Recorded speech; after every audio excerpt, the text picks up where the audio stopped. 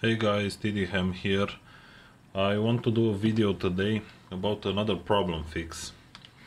As you know, I am using the Canon 750D and I've been using it for a while now, about 4 months, and I noticed a problem with it. So I tried hooking up the cable to the camera to download some images,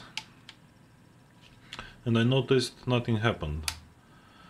I turned the camera on and nothing happened. I was going like, what the hell, it's a brand new camera, I only have it for 4 months. So after doing some digging online, I found the problem. The problem is I had tinkered with the Wi-Fi. I connected it to my phone, so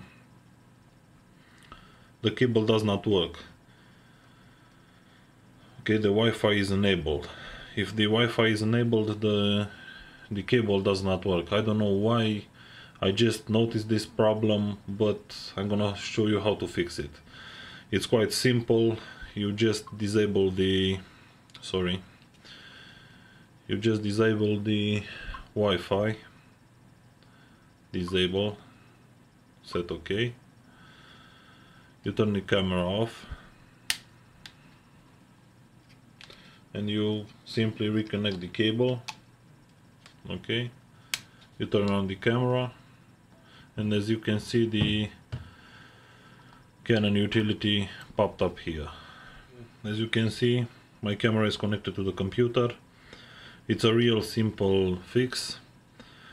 From my knowledge, only the Canon Wi-Fi cameras have this problem.